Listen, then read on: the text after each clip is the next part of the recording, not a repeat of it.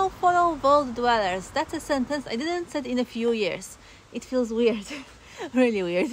But I'm here, I'm alive, I'm okay, I'm doing fine. I'm enjoying the last bits of sun in my garden, which is super overgrown and is messy, but I like nature. You can see the house in there.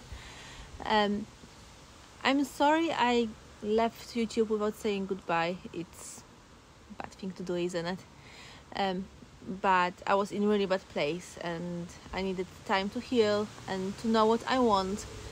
And now I'm strong enough to come back.